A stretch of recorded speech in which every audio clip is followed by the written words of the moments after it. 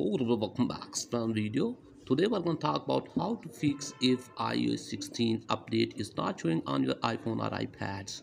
So let's get started without wasting any time.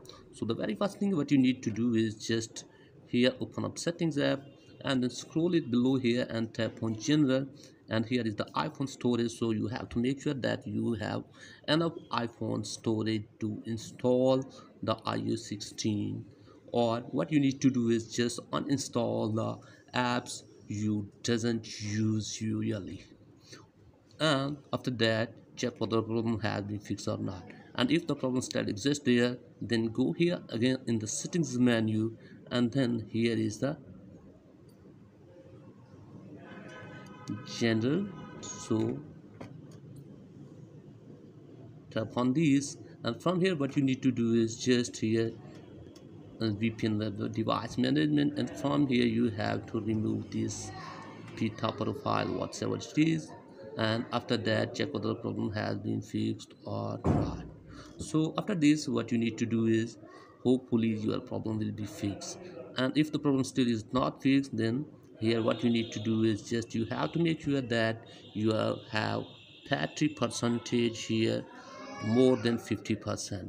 So if your battery is low, you won't be able to get update for iOS 16. So hopefully after this your problem will be fixed, and if the problem still exists there, then what you need to do is just go for the next step.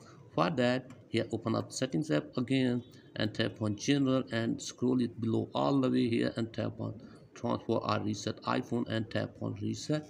And from here what you need to do is just reset network settings here, and here you have to give the iPhone passcode and then screen time passcode and reset your network settings, and hopefully after this your problem will be fixed. If all of these tricks doesn't work for you, then what you need to do is just go for the last step. For that, you have to hard reboot your device by press and releasing combination of the keys according to your device. So hopefully after this your problem will be fixed. So that's pretty much for today video. If the video is helpful, like to subscribe to the channel, and if you have any problem let me tell in the comment. I will help you more. Thanks for watching.